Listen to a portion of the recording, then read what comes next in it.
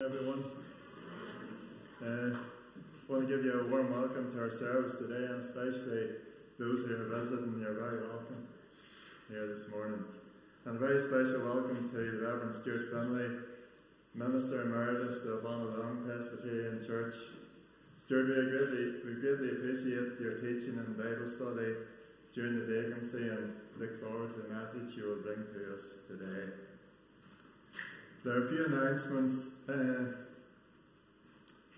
Our pre-communion service will be this evening at 7 o'clock. The speaker will be Mr. Henry Macaulay from Knock Presbyterian Church. We encourage a good attendance as we prepare for communion next Sunday. Our midweek Bible study and prayer meeting will be held on Wednesday evening at 8 o'clock. All will be made very welcome as we study God's Word and pray for the many needs of our congregation and world. A Taking Care training night will take place here in Ballyroney on Wednesday, the 17th of May at 7:30 p.m. It is important that all leaders in all organisations attend this training night so that we will be fully covered from September. This training will cover us for 3 years, and there's a sheet out in the vestibule if everybody that is attending that could sign that. The Reverend Andrew Borland wishes to thank session, committee and congregation for the generous gift and kind words on his final Sunday as vacancy convener, and assures us of his continuing prayers during our vacancy. Next Sunday, our Sunday school and young teens will meet as usual at 11. The prayer meeting also meet at 11. The service is live streamed in the back room here each Sunday for anybody who wants to avail of that. Our Sunday service next week will we will celebrate communion, and it will be taken by the Reverend John Noble. That's all the announcements. Just hand over to you, Stuart. Thank you very much for your words of welcome, and good morning to you all. The sun is shining in Ballyroney this morning, which is lovely to see, although it was a pretty murky morning when I was coming across the mountains earlier on. Last time I was here, I believe, was in John Lockington's time, so not many of you will remember that, and I don't expect any of you to remember me being here way back then, but that's over 40 years ago. Anyway, there you are. Such is life. Glad to be with you today. I'm normally taking services in Warrenpoint on a Sunday morning, but I had this morning off, so I thought, what else could I do but come and take services in Drumlee and Ballyroney, so here I am today. Lovely to be sharing with you. And of course it is the most important thing that we can ever do during the week. The most important thing we do on the first day of the week. We worship the God who made us and loves us and provides for us. And in our opening item of praise, we're reminding ourselves of the importance of Jesus to us. The words of the piece we're going to sing are based on some words of the Apostle Paul in the book of Philippians, where he's talking about how he was willing to give up everything for the sake of knowing Christ. And this particular piece follows that. All I once held dear.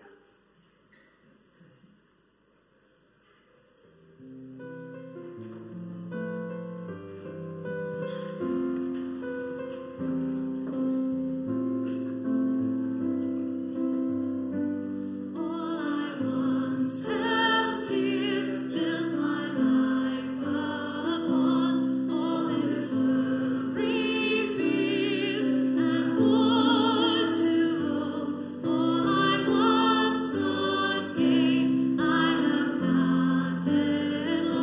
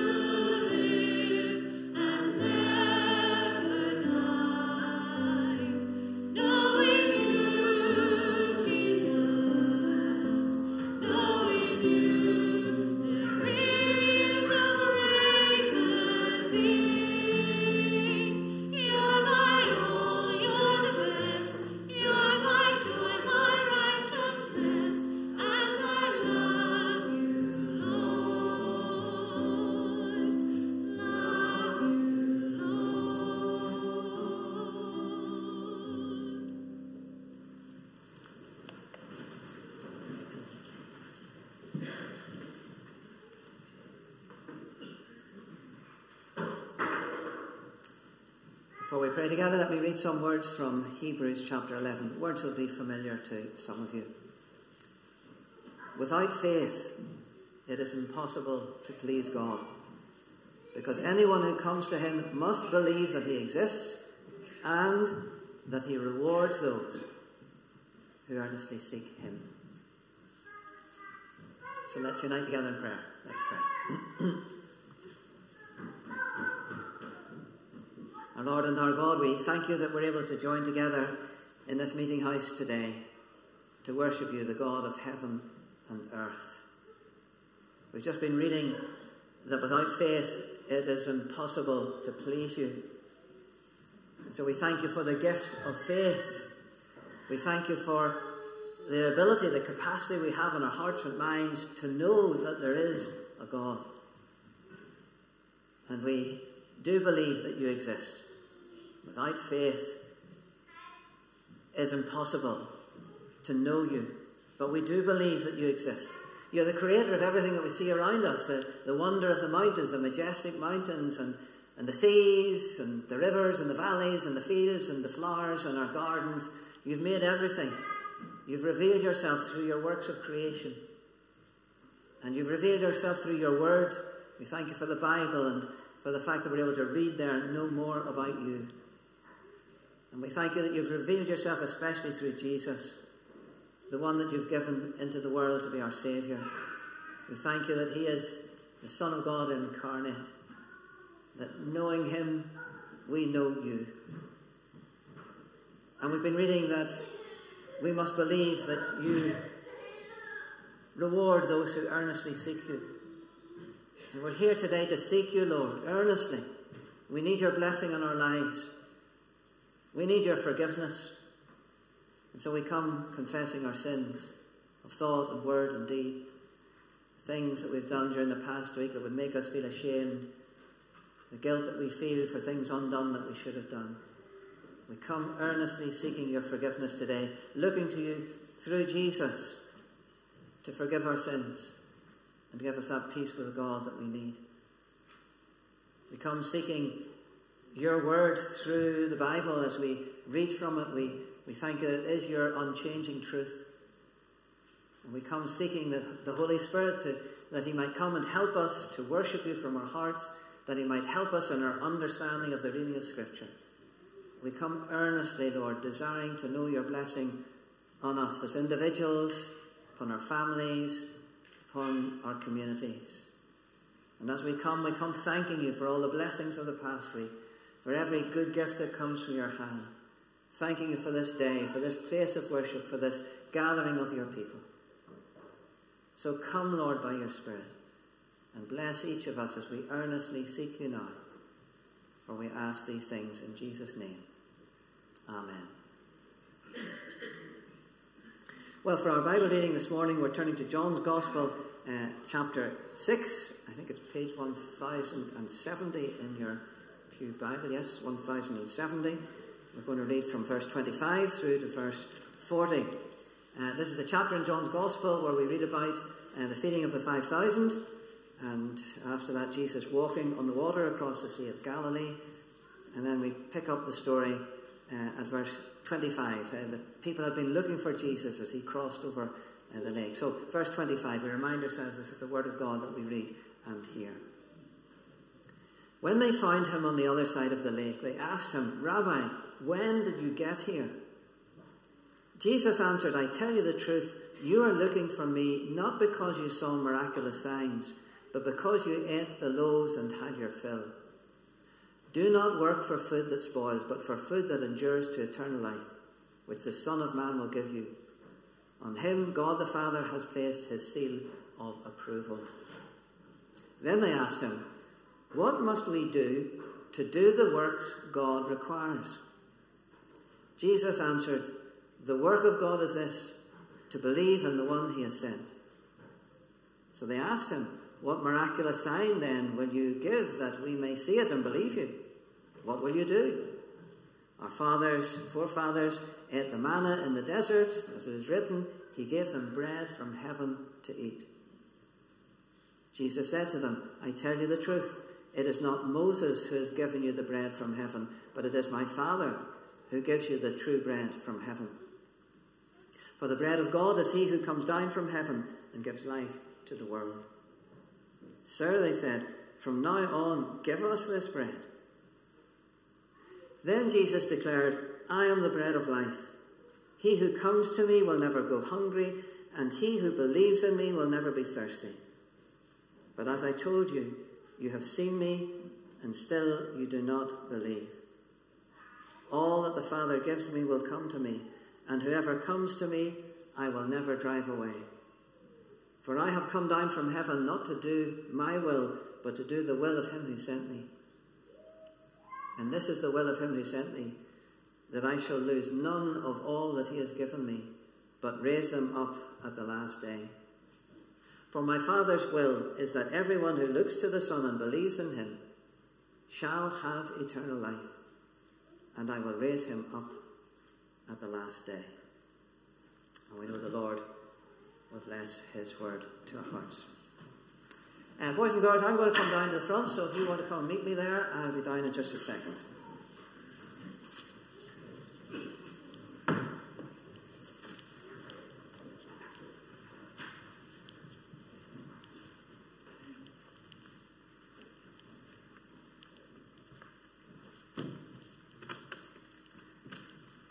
I think we've got some more coming from upstairs. We have indeed.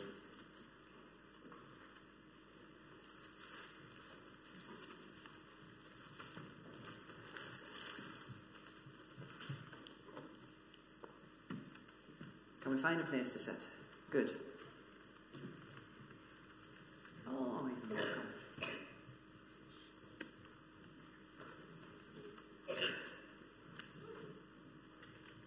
Very good. Lovely to see you all here this morning. You've got a day off school tomorrow, so that's something to be very thankful for, is it not? I see a few smiles. Good.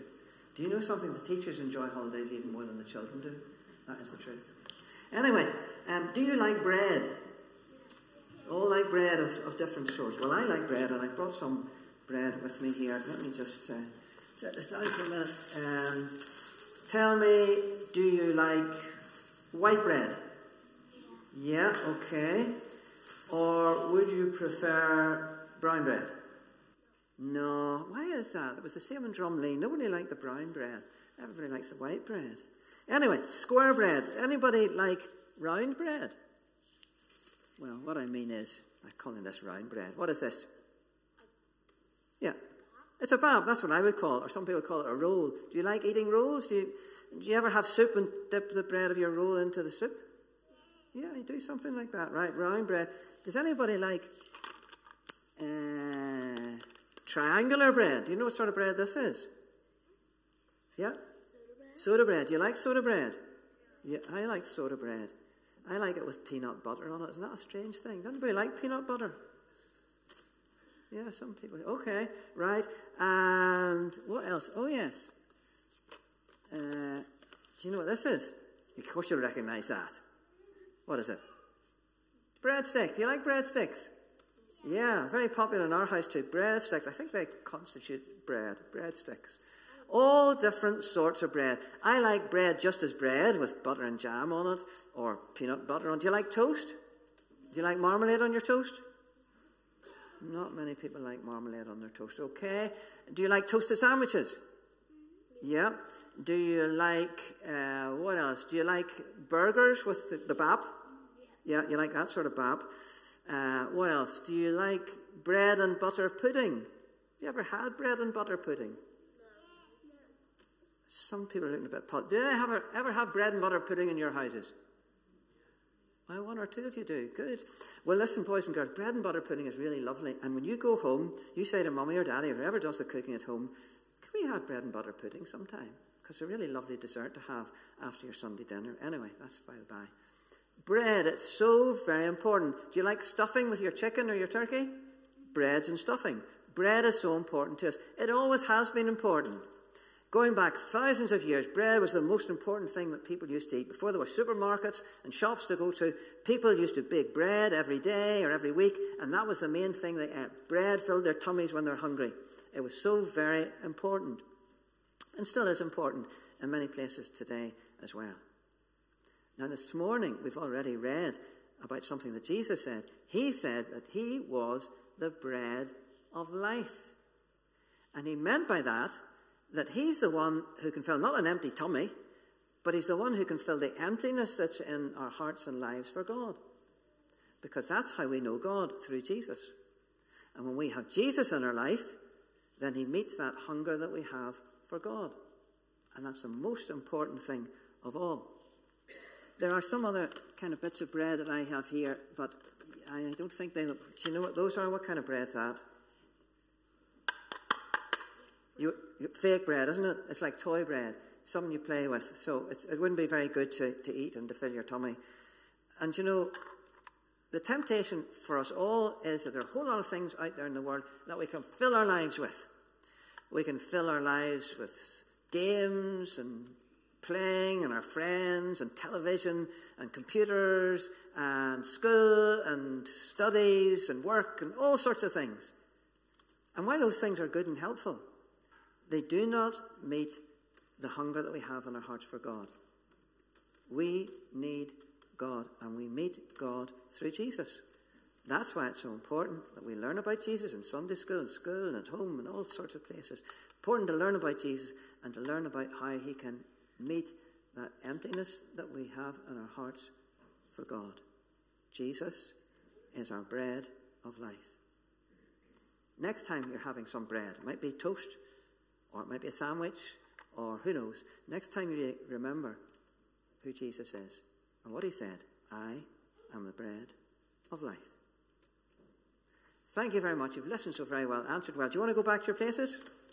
And I'll pack up my bread here because I might not get anything to eat. At lunchtime I didn't have this with me.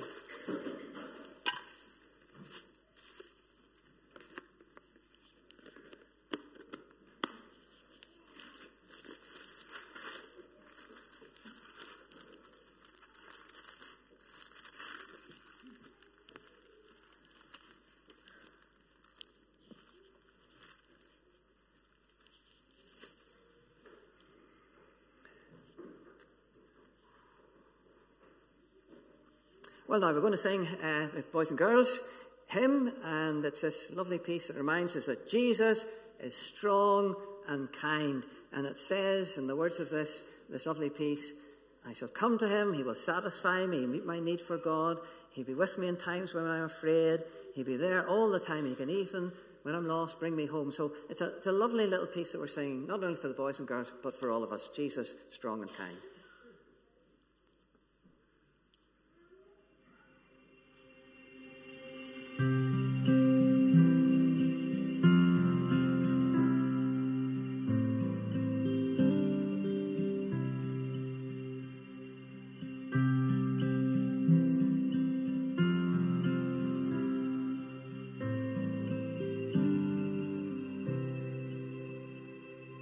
Jesus said that if I thirst, I should come to him.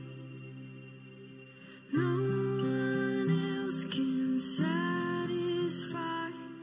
I should come to him. Jesus said, if I am weak, I should come to him. No one else can be my strength. I should come to him. For the Lord is good and faithful. He will keep us day and night. We can always run to Jesus. Jesus strong and kind.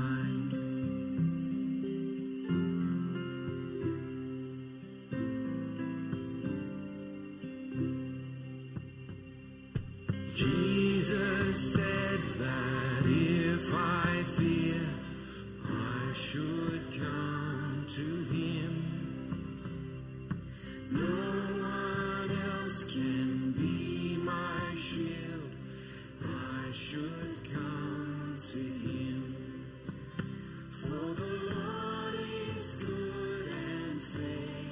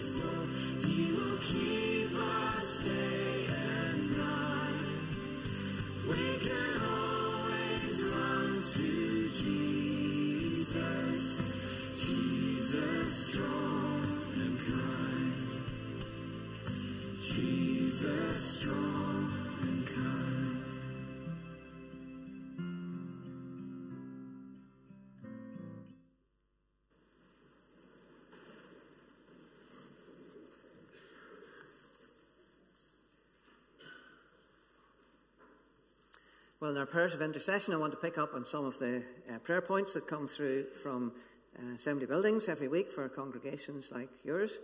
And I want to pick out some prayer requests for congregations in the Republic of Ireland.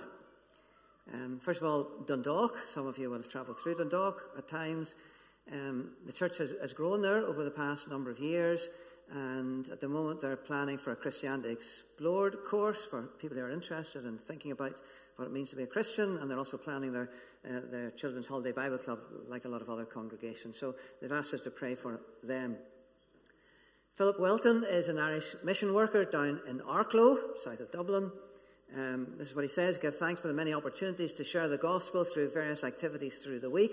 Pray for the children who have registered, again, for the Holiday Bible Club in August, and for all the leaders who volunteer for this important week for the church and community. And then we're also asked to pray for two little congregations, Enniscorthy and Wexford. Your vacant congregations, they're vacant also. They have 12 families in Enniscorthy and 7 families in Wexford. Now think about that.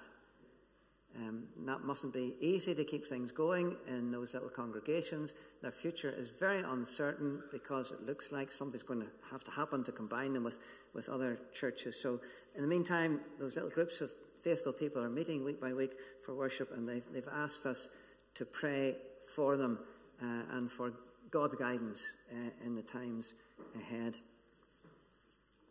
Kenny Hanna, you will know about, the rural chaplain. I'm sure he's been here in the past. He has his hotel Bible study in Hilltown twice a month, first and third Thursdays of the month. He always asks us to pray about that. You may also have heard that Seamus Burke is now organising Bible studies in Mayo Bridge on the first and third Tuesdays of the month. It's got off to an encouraging start. He says there are about 7 people from different backgrounds meeting for that Bible study in Mayo Bridge. So that's very much of a first happening there. And so we're asked to remember both those outreaches that are taking place twice a month. I always like to remember the persecuted church, and whenever I'm conducting worship somewhere. Open Doors prayer material yesterday and the day before were focusing on Mexico. You may wonder, like me, why is the church persecuted in Mexico? It's something like 95% Christian, yet it's the drug barons, the gangs who run a lot of Mexico, and they're very much against the church because the church stands out against them. Their violence and their drug taking and promotion of drugs, the church stands out against, speaks against them, and so the church leaders are targeted because of that reason. And so it is true that in Mexico, where there are a lot of Christian people, nonetheless there is this difficulty. And one of the pastors says this: actually, when you respond to persecution appropriately, you can win the community to Christ. He's seen locals from his own community, even his persecutors, soften towards him after he resisted the temptation to retaliate. Pray that this testimony will be replicated across Mexico, leading to people coming to know Jesus. Mexico. And then we've been seeing on our television screens about Sudan and about Khartoum, especially all the attempts have been made to take foreign nationals out of Khartoum, and that's been very difficult for those involved in that process. There's still people left behind, and the Christian community in Khartoum is always in a difficult place and faces opposition. The Christians there are normally the poorest of the poor, so at a time like this, when people have to pay extra to get food or pay extra to get their medicines and so on, the Christians can't afford to do that. And so once again, they are being oppressed because of the fact that they are believers in Christ. They can't get good jobs because they're Christians. And so they get the poorest jobs if they get jobs at all. And so they ask us to pray for them at this difficult time. So these are different things right across our island and across the world, and we want to remember your own concerns here as well. So join with me as we pray.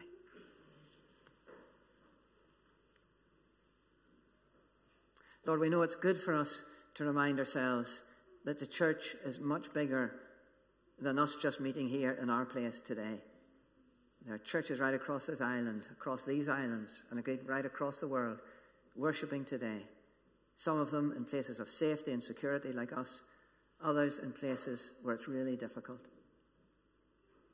But first of all, Lord, we think of some churches across our island. We thank you for recent growth in the church in Dundalk and for all the different plans they have to outreach into the community. We pray for them, Lord, as they plan for a Christianity Explored course, and as they, like many places, have plans for a summer holiday Bible club for the children. Thank you for those who are keen to do these things, and we pray that you bless that work, that the kingdom of Christ might continue to advance.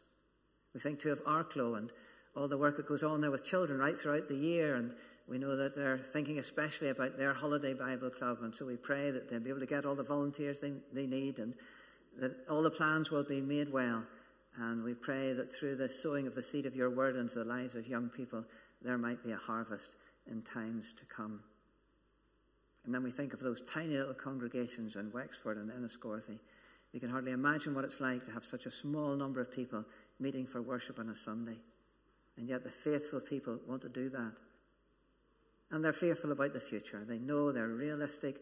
They realize that this situation will have to change. And so we pray that you give guidance to the convener of their vacancy and to all those who be involved in making decisions about their future. Even as we here in this place would look for help as we seek for ministry here in these two congregations in the future.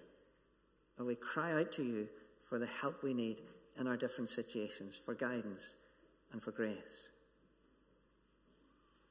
And Lord, we thank you for Kenny Hanna's work in Hilltown twice a month. Thank you for the people who gather into the Bible study. He's encouraged, and we pray that he'll be encouraged even more as others join with them. And also this new venture there in Mailbridge. And we pray that Seamus will be much encouraged as more people are drawn into that. We thank you that people have this hunger in their hearts for God. That they want to know the truth. And we pray that as they study the Bible together, people might be convinced that Jesus is the answer to their need. We think of Mexico. We may have been there on holiday, but that's very different from living there and living under the shadow of the drug lords and the gangs who dominate so much of life. And we understand that Christians are often targeted because of their stand against the drug barons and the gangs. So Lord, be with those, particularly leaders of churches who often are targeted.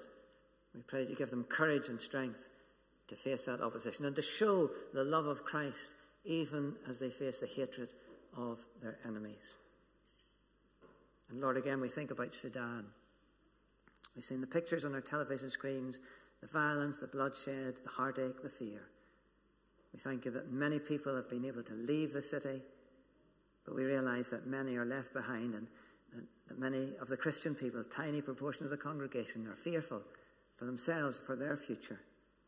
We pray, Lord, that they may know that you're there with them in this time of trouble. We pray that soon there might be some agreement among the warring factions for a peaceful solution to that need that there is in the land just now. We pray for those who are involved in trying to bring the sides together for those peace talks. And then, Lord, we don't forget our own local needs as well, the needs of these congregations. We remember those who have been bereaved in recent times, those who are in hospital, those who are not well at home, those who are fearful about the future, those who are older now and no longer able to come out to church on a Sunday, those who have problems in their homes and families. Lord, we've just been singing about how we can run to Jesus in our times of need. And so we pray that as people in need do that, they'll find that you're a God who's gracious and kind and will give them your grace to meet their needs. So Lord, hear all our prayers, for we ask these things in Jesus' name. Amen.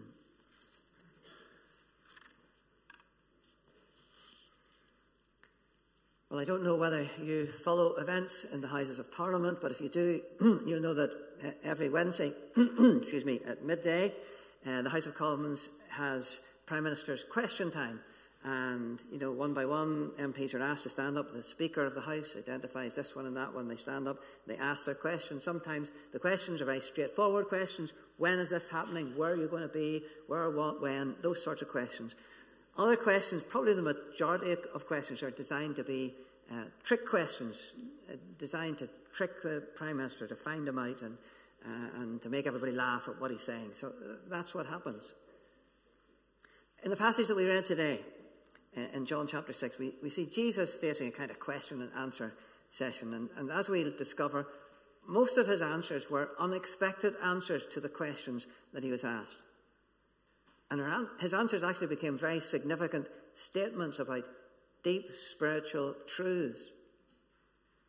So let's see what we can learn as we look through this passage together. And here's the first heading: the work that we must do. Reading from verse 25. When they found him on the other side of the lake, they asked him, "Rabbi, when did you get here?" Jesus answered, "I tell you the truth. You are looking for me not because you saw miraculous signs, but because you ate the loaves and had your fill. Do not work for food that spoils, but for food that endures to eternal life, which the Son of Man will give you. On him God the Father has placed his seal of approval." Then they asked him, "What must we do to do the works God requires?" Jesus answered, "The work of God is this, to believe in the one he has sent." So the first question was asked was a very simple question.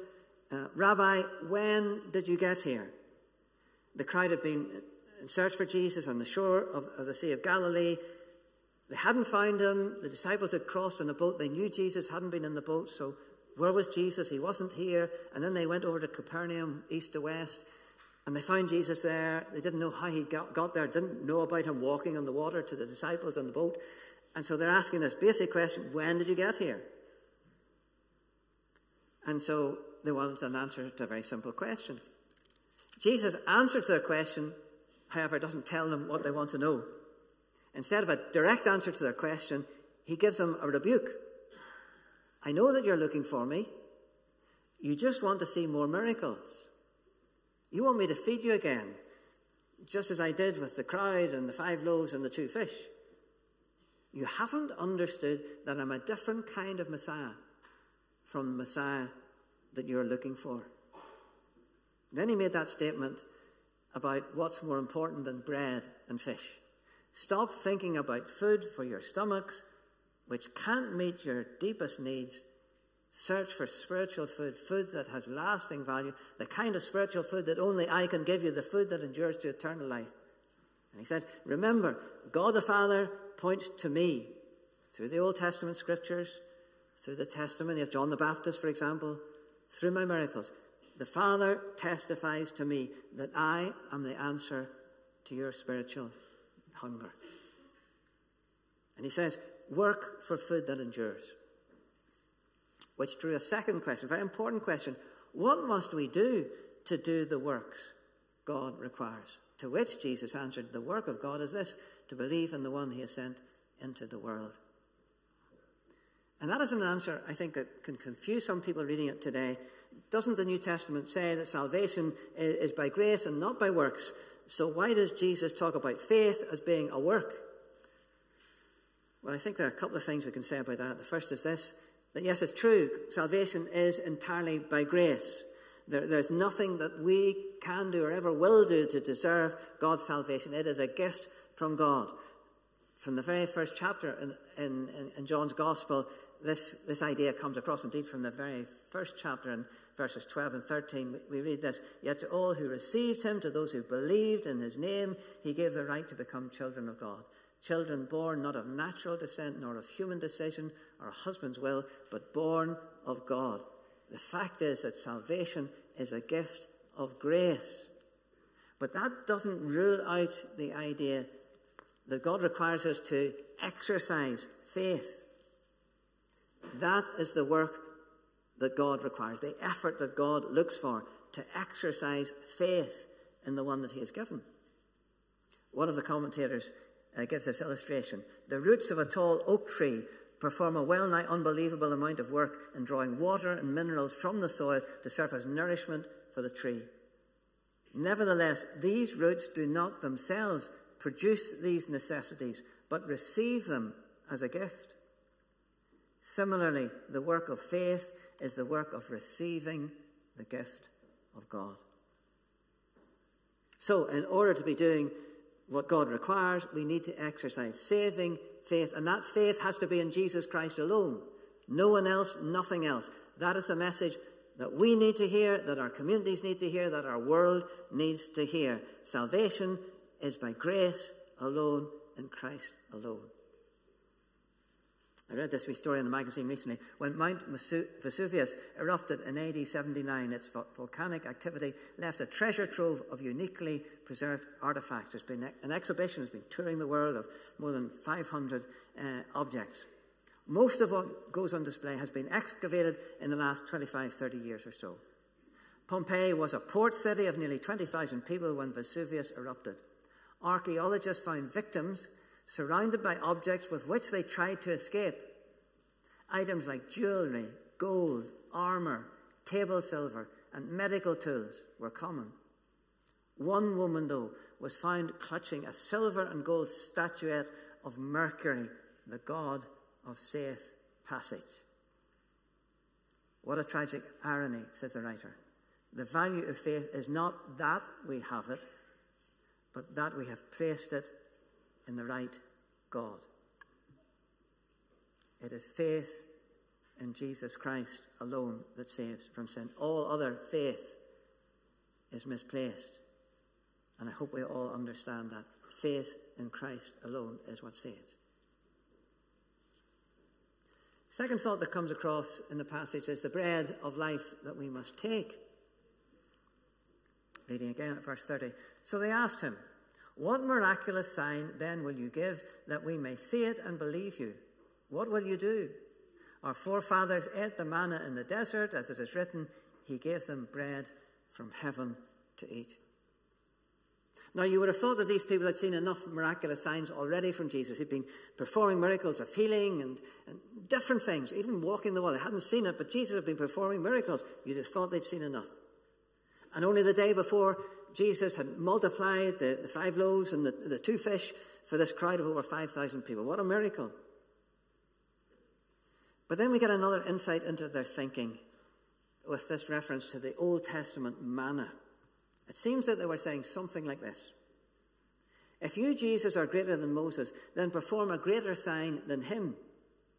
He gave our forefathers bread from heaven. Yet, yes, you did multiply the loaves, but you had bread in your hands to start with when you broke it and made more bread. Bread from bread. Moses didn't do that. He gave us bread straight from heaven. That's better than your miracle. So how did Jesus answer? Jesus said to them, it is not Moses who has given you bread from heaven, but it is my Father who gives you the true bread from heaven. For the bread of God is he who comes down from heaven and gives life to the world. Yes, Moses was God's agent in those wilderness wanderings, leading the people through the desert. And yes, he was the one who gave the instructions about how the manna would be collected day by day. But he didn't actually provide the bread. It came miraculously from heaven. He didn't touch it. And as you know, Jesus saying to them, that manna really is a picture pointing to me. It's only a picture of the real bread that God wants to provide for you. That bread is me. I am the one who has come down from heaven into this world to give spiritual life and strength to all who would receive me gladly. This life, this spiritual life, is for the whole world. He gives life to the world. And you're a Jew listening to Jesus speaking, and you wouldn't like that. You think the Messiah is just coming for the Jews, to bless the Jews.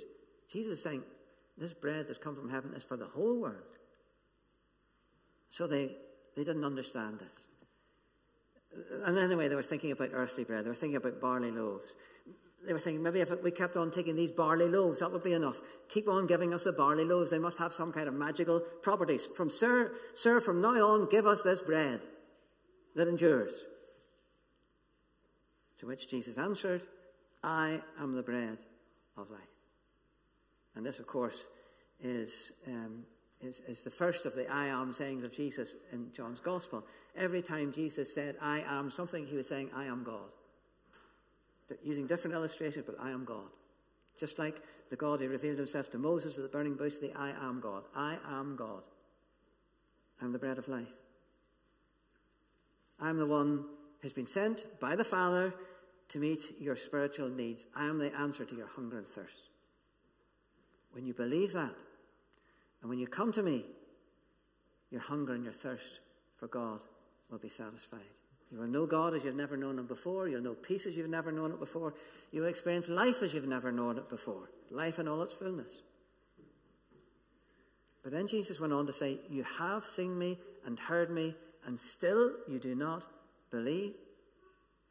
And that was a tragedy back then, that the people saw Jesus' miracles, they heard Jesus' teaching, but so many of them just, it went in one ear and out the other ear. And if that was true then, it's still true, of course, today. There's so many people who have heard the message, who know the truth, grown up through Sunday school and church and all of that. They know in their heads the truth, the message, but they don't believe it personally. They're familiar with the name of Jesus, and yet they do not believe that they need him, the one that they've been taught about. How sad that was back then, how sad it still is today. I read this the other day. In the Antarctic summer of 1908-09, Sir Ernest Shackleton, familiar name, and 3 companions attempted to travel to the South Pole from their winter quarters. They set off with their 4 ponies to help carry their load. Weeks later, their ponies were dead, their rations were all but exhausted. They turned back towards their base, their goal not accomplished. Altogether, they trekked for 127 days. On that return journey, Shackleton recorded in his notes, the time was spent talking about food, what they didn't have, elaborate feasts, gourmet delights, sumptuous menus. As they staggered along, suffering from hunger, from dysentery, not knowing whether they would survive, every waking hour was occupied with thoughts of eating. They longed for food when there was no food.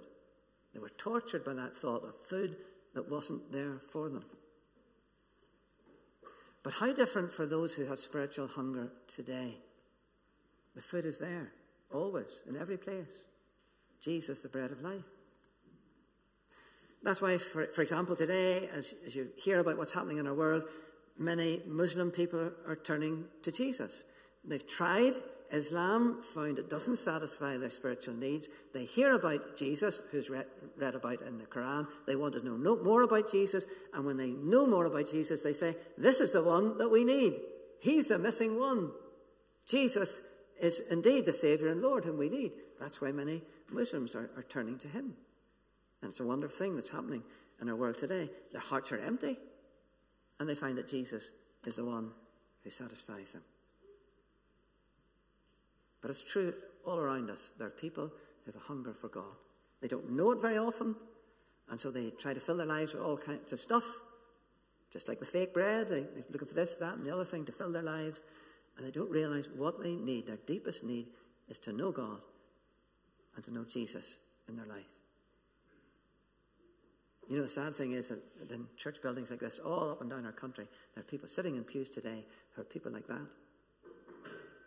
Have a hunger for God that is still not met because they haven't opened their heart and life to Jesus. For those of us who are Christians already, we need to be praying that God will open people's eyes to see that that is their need, their deepest need. The most important thing about their life. God created them in his image to have a relationship with him, and when they don't have that relationship, there's something basically missing, and always will be until they find that need met in Jesus. So there is the work that we must do. We must exercise saving faith in Christ. There is the bread that we must take. That is Jesus, the bread and life. And there's the hope, thirdly, that we can have. All that the Father gives me, said Jesus, will come to me. And whoever comes to me, I will never drive away. For I have come down from heaven not to do my will, but to do the will of him who sent me. And this is the will of him who sent me, that I shall lose none of all that he has given me, but raise them up at the last day.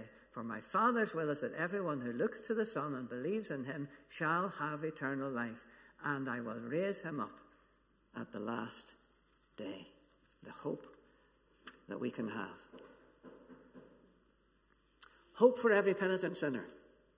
Whoever comes to me, I will never drive away. Whoever they are, whatever they've been in life, whatever they've done in life, whoever comes to me, if they're an honest seeker, if they're genuine about turning from their sinful life to me, then that person will never be turned away. The bread is there for all the hungry. Whoever comes, we come to Christ and we are made new by him. And that provides hope for us in this life. Here's the Lord's promise. I shall lose none of all the Father has given me. It's his promise. Once we genuinely come to him, trust in him, then we cannot be lost. We accept him as our Lord. We find safety and security. His stamp of ownership is upon our life. We may stray, we may backslide for a time, but we cannot be lost. Hope for every believer in this life. And hope for the future as well. Look at that verse 40 again. For my Father's will is that everyone who looks to the Son and believes in him shall have eternal life, and I will raise him up at the last day. In Christ, our future is secure. It is guaranteed. He will take us through the valley of the shadow of death to be in the house of the Lord forever. So it's the best of both worlds. Hope for this life now, knowing the forgiveness of God, peace with God, having the help of God in our lives, grace for our everyday journey. And hope beyond this life, hope beyond the grave, the hope of heaven. They shall have eternal life, and I will raise him up at the last day. There's a story about the French philosopher Francois Rabelais. He lived back in the 1500s. And his final words and final dying breath in 1553 were these. They were recorded for him. I am going to the great perhaps. The great perhaps. He didn't know. He had no faith. Maybe there's something, maybe there's not. I'm going to the great perhaps. Compare that with Jesus' words to the thief dying beside him on the cross. He didn't talk about perhaps. He said, today, because you have repented and believed, today you will be with me in paradise. No perhaps, certainly. And that's what it is for believers today and in every age. Hope for every penitent sinner. If we genuinely come to him, he receives us. He won't turn us away. Hope for this life. Once we're in his hands, we cannot be taken out of his hands. No one can take you out of my hand, Jesus said to his disciples. And hope for the future as well. When eventually our earthly remains are laid to rest, that's all they are, earthly remains, our spirit goes to be with the Lord. Awaiting that day of resurrection. I will raise him up at the last day. And so death, yes, it's painful. It takes loved ones from us, of course it does, and there's a pain that's there, but death does not have the final say. For believers, there is that hope of everlasting life. We trust in the one who has conquered death. We trust in the one who is the bread of life. So yes, bread is important to us. We probably eat it every day of our lives. Maybe toast for our breakfast, maybe our sandwiches at lunchtime, maybe something later on in the day. Bread is important. But nothing is as important as the bread of life. Jesus, the bread that has come from heaven, the one who came to be our Saviour and Lord. May our trust be in him. Whether we're children, teenagers, young married couples, older folk, senior citizens, we all need the bread of life. Let's pray together. Father God, we thank you that you sent your Son Jesus into the world to be the bread of life, the one who fills that emptiness in our life, that need for God that we have.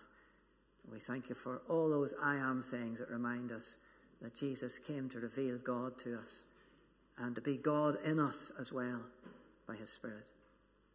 We pray that you'd help us by your grace to open our hearts and lives to him, that our hunger might be satisfied, that all our needs be met in him, and that we might have that hope for the grave, beyond the grave as well. Thank you that Jesus is the one who died for sinners like us, rose again from the dead, has gone to heaven to prepare a place for his people. So may that hope be real for each of us. And may Jesus, now and always, be the bread of life to us. For we ask these things in his name. Amen.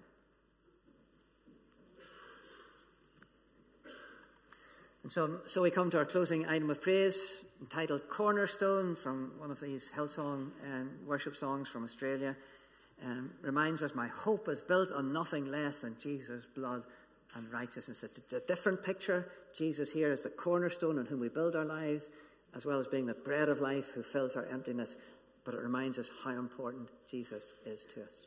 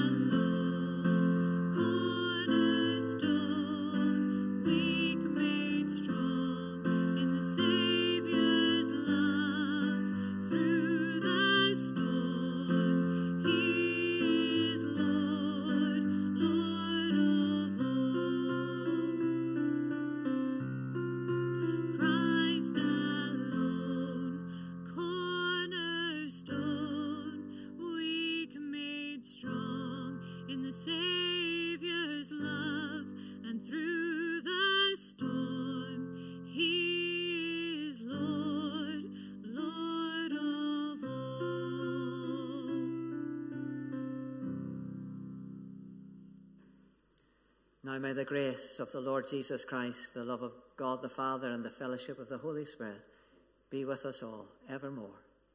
Amen.